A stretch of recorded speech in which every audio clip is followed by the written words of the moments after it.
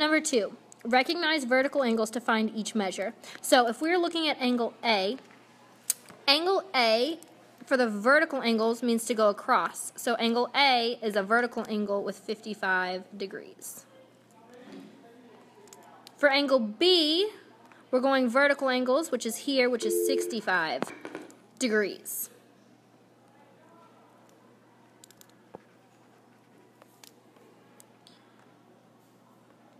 Number 4, recognize alternate interior angles to find each measure. So angle C, we're looking at this one. We want the alternate interior angle.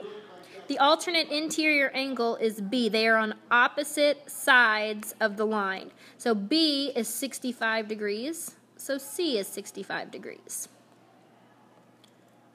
Angle D.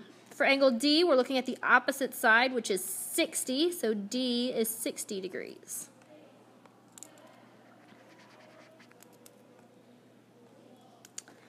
Six, use same side interior angles to find the measure. Angle E.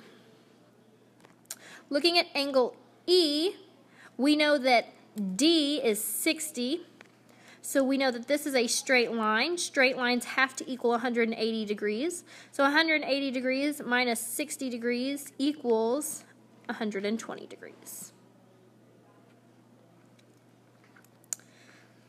Number 7.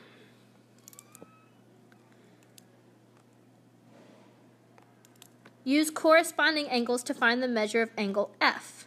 Angle F is the same as angle 60 because they make the same angle mark. So F is 60 degrees. Number 8. Lines P and Q are parallel. Give 3 ways to reason that angles 1 and 7 are congruent. So angles 1 and 7.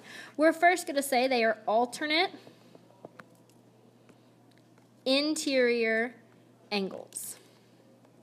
Angle 1 and angle 7 are alternate interior angles. That's one way. The second method would be to say that 3 and 7 are corresponding and 3 and 1 are vertical. Angles 3 and angle 7 are corresponding.